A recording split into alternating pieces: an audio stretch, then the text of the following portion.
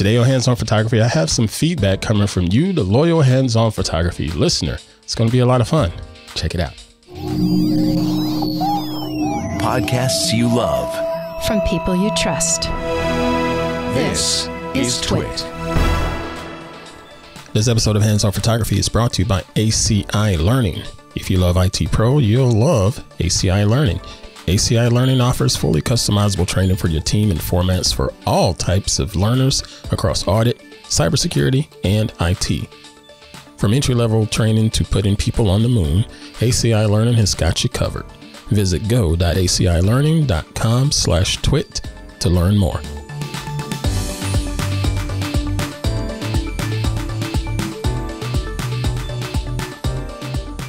Hey, what's happening, everybody? I am at Pruitt. This is Hands-On Photography. I love to sit down and share different tips and tricks with you to help become a better photographer and a better post processor, as well as go through some of your feedback. And that's exactly what we're going to do today, as I got a pretty awesome message from one of our loyal Club TWiT members. So without any further ado, let's go ahead and just dive right on into that email. So this message says, "Howdy, Mr. Pruitt. I recently made the plunge into full frame with a Sony A7R5. Yeah, ooh, A7R5, nice. As you may remember from our chats in Club TWiT Discord, worth every penny," he says. Thank you very much for that. "Up until now, I have been a Fuji shooter. The desire for better low light performance and resolution drove me into the arms of another brand. I picked up a Sigma 24-7 f2.8 and started shooting. While I love the sharpness and detail I've seen so far from the Sony, I do miss the color rendition straight out of camera from Fuji. In the attached Lightroom Classic catalog are two files. The JPEG is straight out of camera and the AWR is the RAW file. That's Sony's RAW. Hopefully, my attempts to edit/grade the RAWs have been preserved. If not, I've also attached an exported version of my attempt.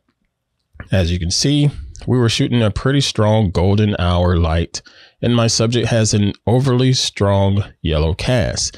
As her skin tone is rather fair, this seems a bit overdone. Can you help me understand how to preserve that, quote, golden hour look without making my model look jaundiced? As always, I grant you full rights to edit and share the attached photo publicly for the purposes of education and critique. Many thanks, Greg Coonrod." All right. So that is a great email. And I got the image here. He sent me the catalog and I've already loaded it up inside of Lightroom and taken a peek. And yes, I have some thoughts on this one. But first, let me say this. You said you went from Fuji to Sony and you are apparently using Lightroom Classic.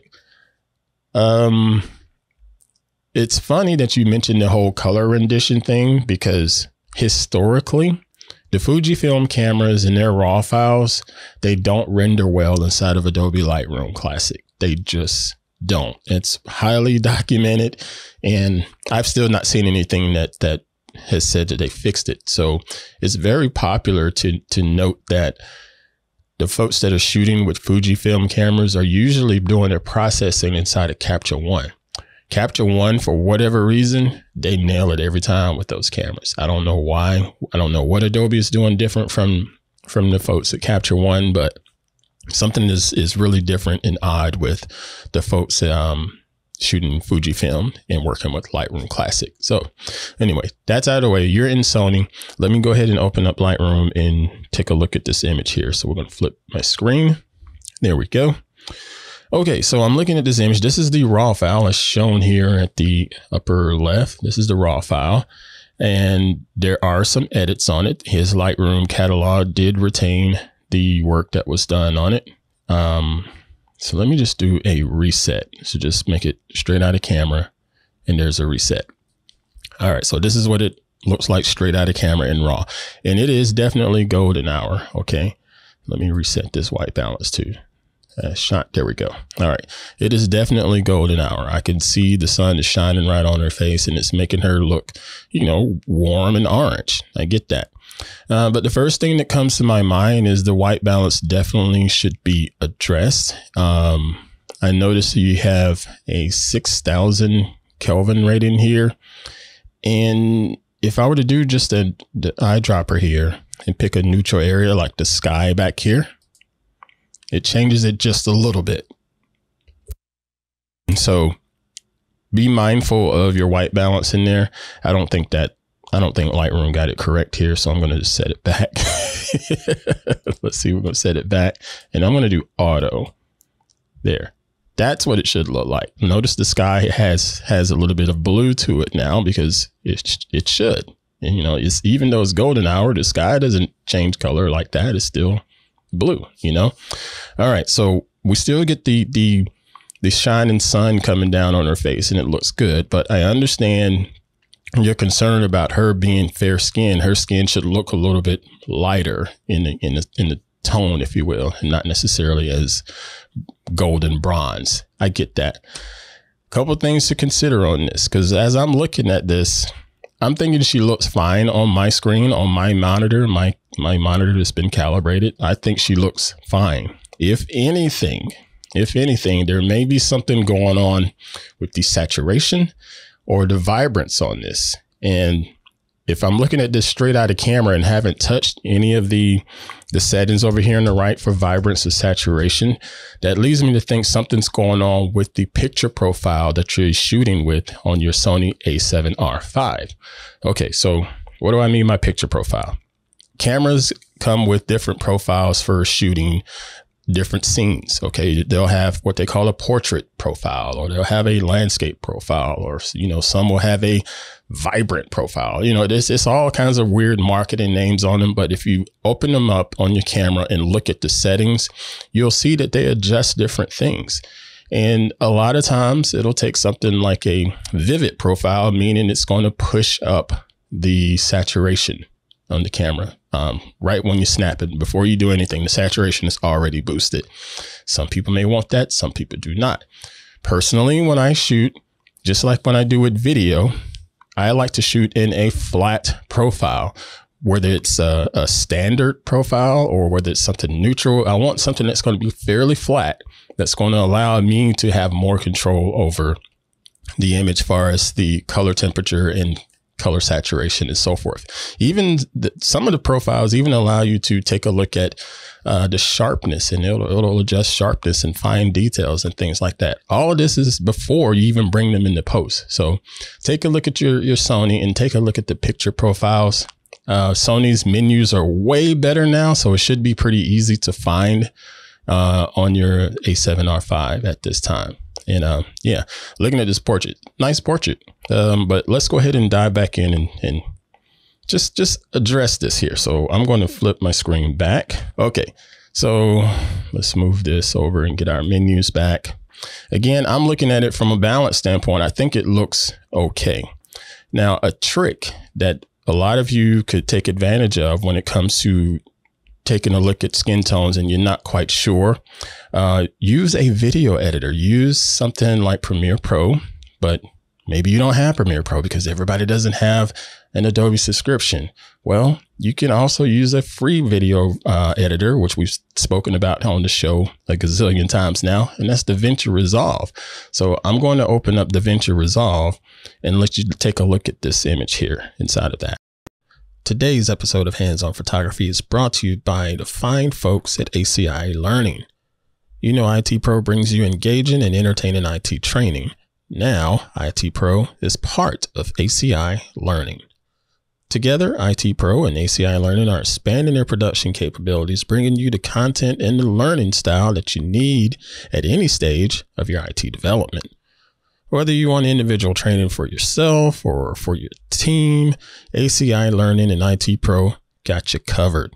Join over 227,000 members of the IT Pro learning community with access to over 6,800 hours of content. And get this, new content is added every day. That's because, you know, tech is always changing. So get team training for CompTIA, Microsoft IT training, Cisco training, Linux training, Apple training, security. Yes, definitely check out security, cloud, and more. One of the most widely recognized beginner certifications is the CompTIA A+ cert. CompTIA courses from IT Pro and ACI Learning make it easy to level up your employees who have vested interests in cybersecurity. The most popular certification offered by ACI Learning also includes CISSP, AWS, ISACA, and CCNA. Other in-demand tech skills and certification courses offered are Tech Support Specialist, Computer User Support Specialist, Information Security Analyst, and many, many more. Certifications show more than proving a skill set. They let your customers see that you're committed to keeping your organization up to date. And ACI Learning and IT Pro are with you every step of the way. With an IT Pro business plan, ACI Learning offers fully customizable training for your team. With this, you can track your team's results as one benefit there. That, you can manage the seats that are assigned, and you can unassign seats and team members if you need to. You can access usage reports each month and check out different metrics such as how long are they watching these and how far along are they in this particular lesson. You can easily manage the teams with subsets of users or teams. You can provide them with customized assignments and monitor that progress. And there's also reporting on usage of the platform. Assignments can be full courses or individual episodes within each course. It's pretty cool stuff. Full access to advanced reporting. You get immediate insight into your team's viewing patterns and progress over any period of time with these visual reports. Look, respect that companies and government agencies around the globe turn to IT Pro and ACI Learning year after year to help them maintain their competitive edge. Supporting organizations across audit, IT, and cybersecurity readiness, ACI Learning keeps you and your team at the top of your game. From entry-level training to putting people on the moon, ACI Learning has got you covered. Maintain your company's competitive edge with ACI Learning and visit go.acilearning.com/twit. One more time, that's go.acilearning.com/twit. And for those of you looking to start today with a standard or premium individual IT Pro membership, be sure to use TWiT30 to get 30% off. So now all I did is I pulled in that same file and dropped it onto the timeline. All right. But inside of DaVinci Resolve, I can go into the different color options and see all of the color tools. Okay. So here, let's take a look at our scopes. I'm actually just going to pop our scopes out so we can get a better view of them. All right. So this one, and then I'm going to pull up a vector scope. So this one here, this parade, RGB parade. If you take a look at the different channels, this is the highlight region, this upper third, this is your highlight region. And take a look at the red. The red is really spiked here. So again, that's already telling me it's not in good balance. There's going to be some strong hues coming in from the sunshine. So that makes sense that there's a little bit of spike, but it might be a little too much to me. So what I'll do is I'll go ahead and take that red channel over here. Let's just start with the offset down here. Let me move my picture on the screen there so you can see it a little bit better. There we go. All right, so let's take the offset, and I'm going to raise up the exposure a little bit, just overall exposure. Okie dokie. Not too bad. Okay, so we just push it up a little bit. So give it a little life. We didn't have any of the shadows crushing. All that data is coming back nicely. Very good. So let's address this highlight section here. So it's a lot of red. So I'm just going to take away some of the red here. Not a lot, because I still want this to be golden hour. But I'm just going to take away a little bit to try to balance it out. Okay, there. So that's done. This is pretty good. Not perfect, but it's pretty good and still retains the idea of this being at sunset time. Okay. Now let's look even closer. I'm going to zoom in a little bit. We're going to take a look at her skin. And to me, I'm looking at it on my screen. She looks fine. But again, I think it may be an issue with saturation and vibrance. So that's why I brought it into the video editor, because I have this vector scope here. And this vector scope is perfect for letting you see how skin tones are in your video, or in this instance, in your photograph. Because sometimes you might want to just check it and make sure you're good to go. And inside the vector scope, there's this white line here. And this white line is what's known as the skin tone line.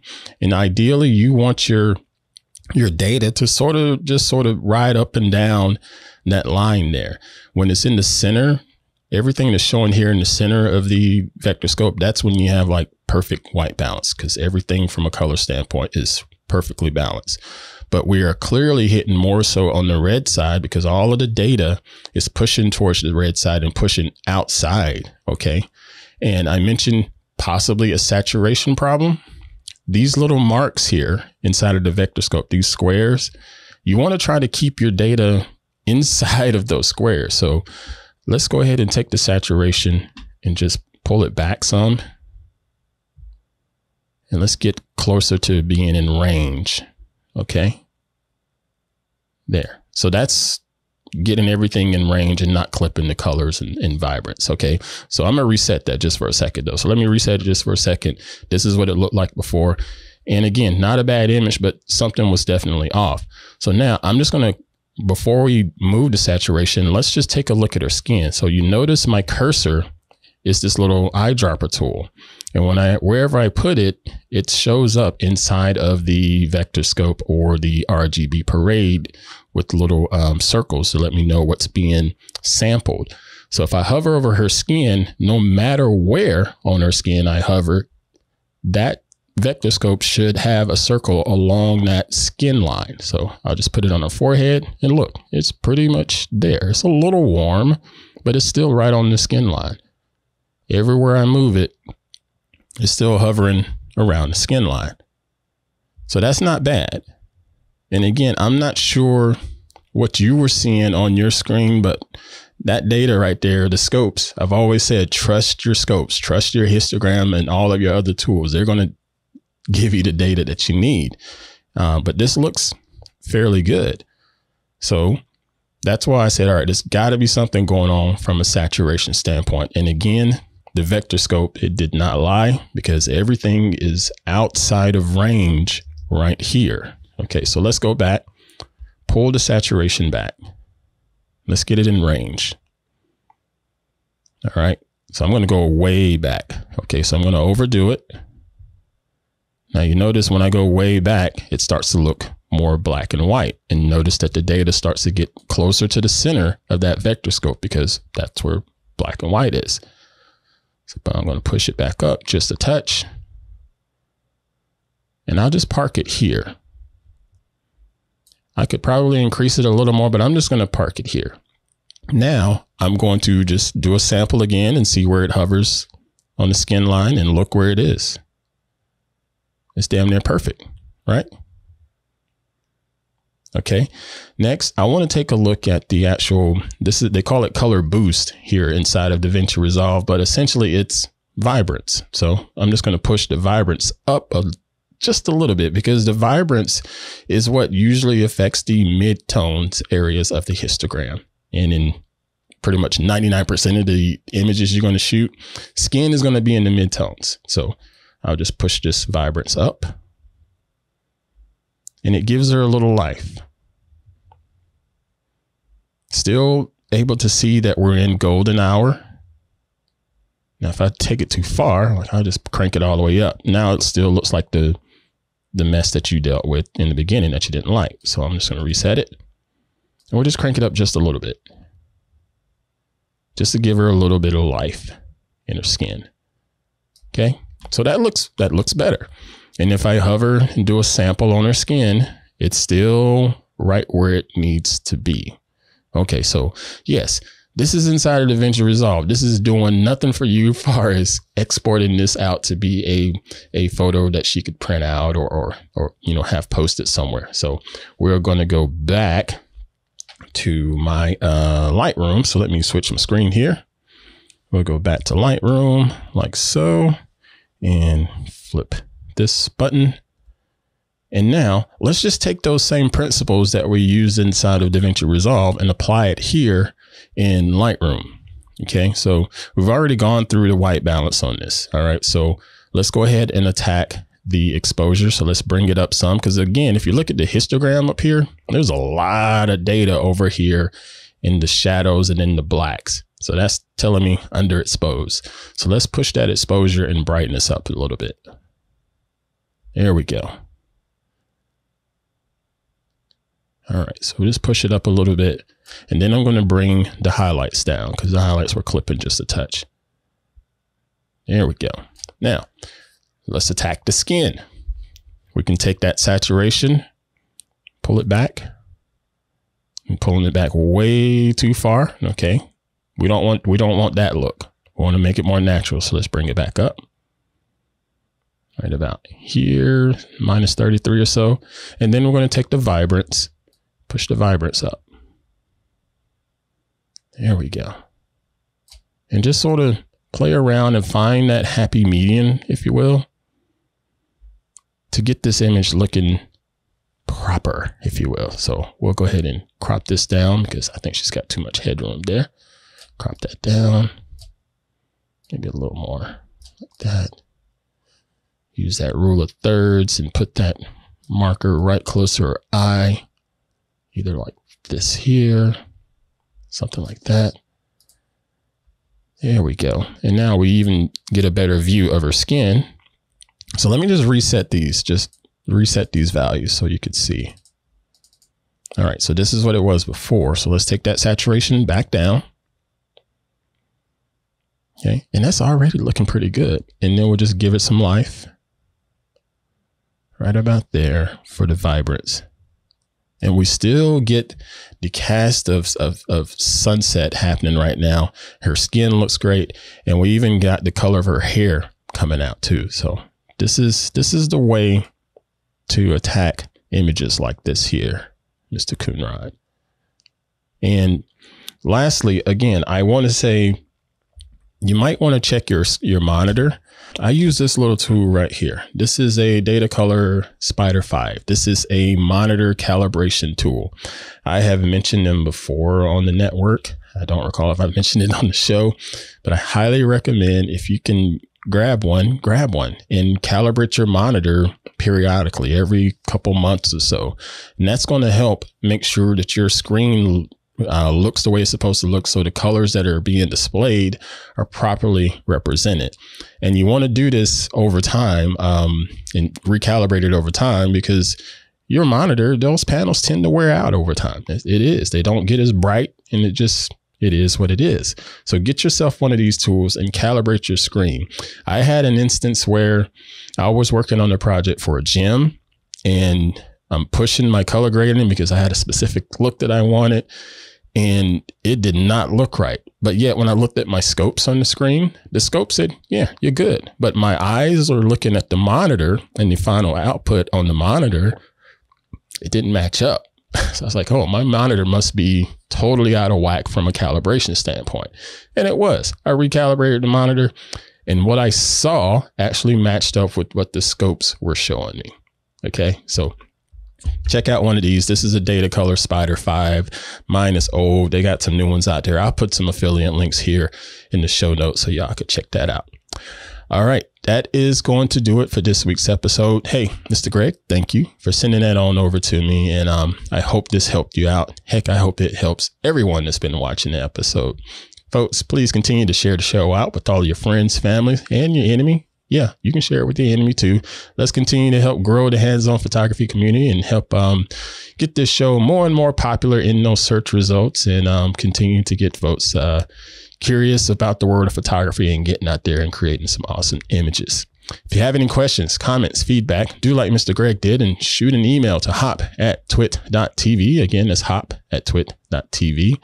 And tell everybody about the website, twit.tv/hop. That's twit.tv/HOP for hands-on photography. And tell them to subscribe and set up auto download, whether they're in Apple Podcasts or Spotify or even on our YouTube channel. Tell them to subscribe and check out the show each and every week. Thank you to my man, Mr. Victor, for making me look and sound good every daggone week. You the man. And folks, get on out there, grab your camera, smartphone, whatever it is, safely create and dominate. And I'll see you next time. Listeners of this program get an ad-free version if they're members of Club TWiT. $7 a month gives you ad-free versions of all of our shows, plus membership in the Club TWiT Discord, a great clubhouse for TWiT listeners. And finally, the TWiT Plus feed with shows like Stacy's Book Club, The Untitled Linux Show, The Giz Fizz, and more. Go to twit.tv/clubtwit. And thanks for your support.